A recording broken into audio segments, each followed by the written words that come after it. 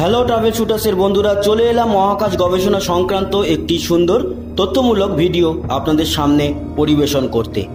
Space shoot খুব গুরুত্বপূর্ণ মহাকাশচারীদের কাছে।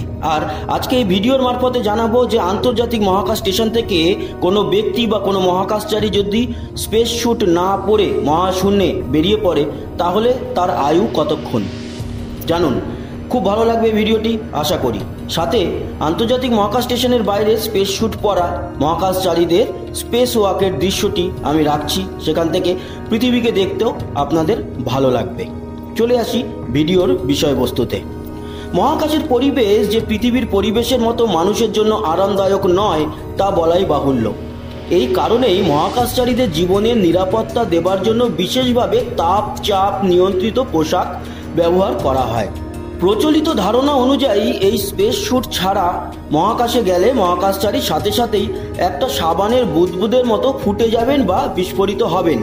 আরেকটি ধারণা হলো মহাকাশের প্রচণ্ড ঠান্ডার মাঝে তিনি সাথে সাথে জমে বরফের টুকরোয় পরিণত হবেন। এমন ভয়ঙ্কর পরিণতি হবার আশঙ্কা কি সত্যি আছে, সেটাই তো জানবো এই ভিডিওতে। সত্যি বলতে কি, স্পেস শুট ছাড়া মহাশূন্যে যাওয়ার সাথে সাথেই মহাকাশচারীর বিস্ফোরিত হওয়ার সম্ভাবনা নেই। মানুষের চামড়া চাপের তারতম্য সহ্য করার মতো যথেষ্ট শক্ত, আর জমে বরফ হওয়ারও সম্ভাবনা নেই। কারণ মহাশূন্যে আপনার শরীর থেকে তাপ বেশ ধীরে সুস্থেই বের হবে। মহাশূন্যে বেশিক্ষণ থাকলে আপনার মৃত্যু নিশ্চিত। তবে 1 থেকে 2 মিনিটের মাঝে আপনাকে উদ্ধার করা হলে আপনার জীবন বেঁচে যাওয়ার যথেষ্ট সুযোগ আছে। স্পেস শুট ছাড়া মহাশূন্যে গেলে কি ঘটে আসলে? কয়েক ধরনের শারীরিক সমস্যা হতে শুরু করবে সাথে সাথেই, তবে এগুলো আপনাকে তৎক্ষণাৎ মেরে ফেলবে না। প্রথমেই যা হবে তা হলো প্রায় চাপবিহীন পরিবেশে আপনার ফুসফুস এবং পরিপাকতন্ত্রের মধ্যে থাকা বাতাসের আয়তন বৃদ্ধি পেতে থাকবে। এমন অবস্থায় আপনি যদি মনে করেন যে দম আটকে রেখে নিজের জীবন বাঁচানোর সম্ভাবনা বাড়াবেন, তবে সেটা হবে ভীষণ বড় ভুল। পৃথিবীতে আমরা কয়েক মিনিট দম আটকে রাখতে পারি বটে, কিন্তু মহাশূন্যে দম আটকে রাখতে গেলে সেটা আমাদের ফুসফুসের ভেতরে বাতাস আকারে বৃদ্ধি পেয়ে ফুসফুস ফেটে যাবে এবং রক্ত প্রবাহের ভেতরে বাতাস চলে যাবে, ফলে মৃত্যু হবে নিশ্চিত ও যন্ত্রণাদায়ক। আর আপনি যদি স্পেস শুট ছাড়া মহাশূন্যে গিয়ে পড়ে ভয়ে চিৎকার দেন, তবে ফুসফুসের ভেতর থেকে এই অতিরিক্ত হাওয়া বা বাতাস বের হয়ে আপনার বেঁচে যাওয়ার সম্ভাবনা কিন্তু বাড়িয়ে দেবে। তবে খুব বেশিক্ষণের জন্য নয়, কারণ মহাশূন্যে আমাদের শরীরে থাকা অক্সিজেন খরচ হয়ে যাবে 15 সেকেন্ডের মধ্যেই। মহাশূন্যের কম চাপের পরিবেশে জল সাথে সাথেই বাষ্পে পরিণত হবে, যার ফলে আপনার চোখ এবং মুখের ভেতরটা শুকিয়ে যেতে শুরু করবে। আপনার পেশি ও কোষ থেকেও জল বাষ্প হতে থাকবে শরীরের ভেতরেই, ফলে ফুলে যেতে পারে শরীরের বিভিন্ন অংশ, কিন্তু এত বেশি ফুলবে না যাতে আপনার চামড়া ফেটে যায়।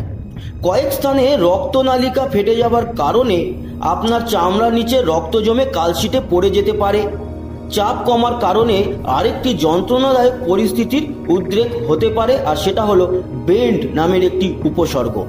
সাঁতারুদের ক্ষেত্রে এটা হতে দেখা যায়। রক্তে দ্রবীভূত নাইট্রোজেন বুদবুদ সৃষ্টি করে কম চাপের পরিবেশে, আর আপনি যদি সরাসরি সূর্যরশ্মির আওতায় থাকেন তাহলে বেশ খারাপভাবে পুড়ে যেতে পারে আপনার চামড়া।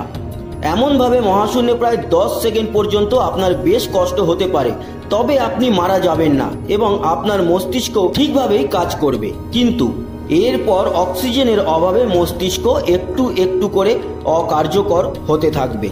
নাক এবং মুখ থেকে জল বাষ্প হওয়ার সময় এসব অঙ্গকে প্রচণ্ড ঠান্ডা করে তুলবে। তাই এই সময় জ্ঞান হারানো, খিঁচুনি এবং শরীর নীল হয়ে যেতে পারে। এমনকি এক ধরনের অন্ধত্বও দেখা দিতে পারে।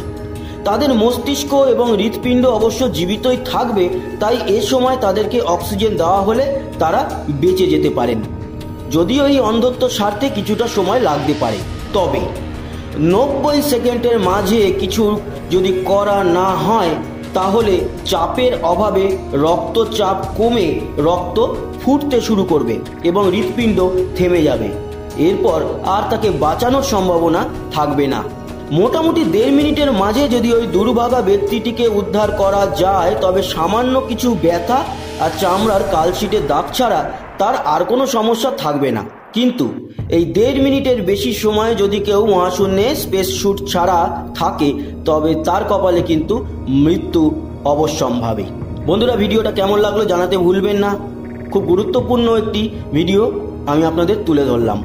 আশা করি ভিডিওটা ভালো লেগেছে। লাইক আর শেয়ার করে আমাদের সঙ্গে থাকবেন, সাবস্ক্রাইব করবেন আমাদের চ্যানেল ট্রাভেল শুটার্স, আর ঘন্টা বেলটা দাবিয়ে দেবেন সমস্ত ভিডিও নোটিফিকেশনের জন্য।